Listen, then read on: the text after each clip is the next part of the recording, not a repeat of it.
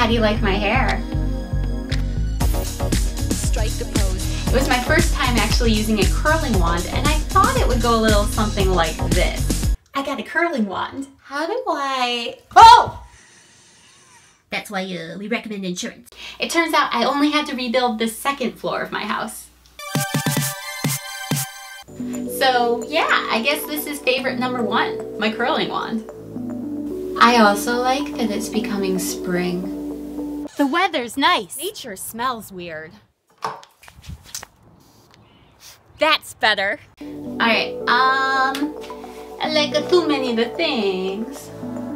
So favorites, let's talk books. This was a big month for books for me, mainly because I canceled my Audible account because I'm poor. So I had to use up all of my credits that I had laying around. So my favorite out of everything that I tried to read or I did read this month was called Ready Player One, and it's by Ernest Cline. Now the audiobook was super awesome because it was narrated by Will Wheaton. Sir, I know this may finish me as an acting ensign, but shut up, Wesley. That's right, that Will Wheaton. I highly, highly, highly recommend it. It's basically this story about like in the dystopian future and everybody's kind of given up on the real world and we're all like totally tuned into a virtual reality. Basically the guy who created this virtual reality world that everybody is living their life in passes away, and in his will he decides that the person who wins a game that he sets up basically is the one who's going to inherit all of his fortune. And so the stage is set for our hero, who is a high school boy who actually comes from sort of an underdog, poor family, and you know, his only escape and his only recourse is the Oasis, is this system of virtual reality. And so you follow him trying to win this competition, this game that the guy set up, and it is so engaging and it's so great and it's so filled with like 80s nostalgia. So if you love 80s video games or 80s pop culture, or if you just like video games, I think that you'll really love this book if you love sci-fi. So yeah, give it a try. I made a list of favorites, but they're gone. Ooh. It's over here. Things are falling. The next thing I want to talk about is this site Influenster, which sends out these boxes of different products that you can try.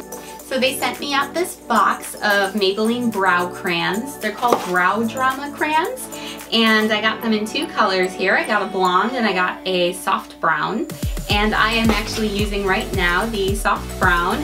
I put up a before and after picture on my Instagram and my Twitter. I'll put it up like right here somewhere.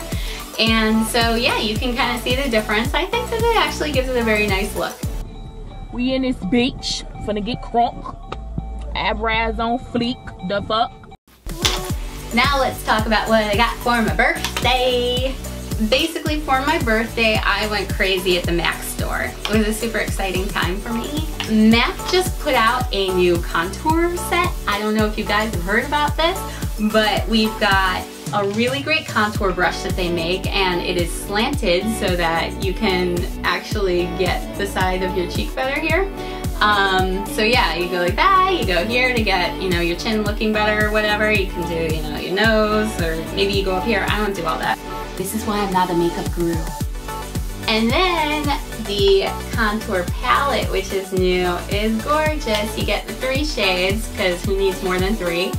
And I just think they're lovely, so I'm happy about it. Then I got this gorgeous blush. I think it's a beautiful color. It's on me right now. Ignore the fact that I have a huge pimple, because of course. I got a really nice lip liner called Staunchly Stylish. Then I put on a layer of lipstick, and this one is called Cybernaut.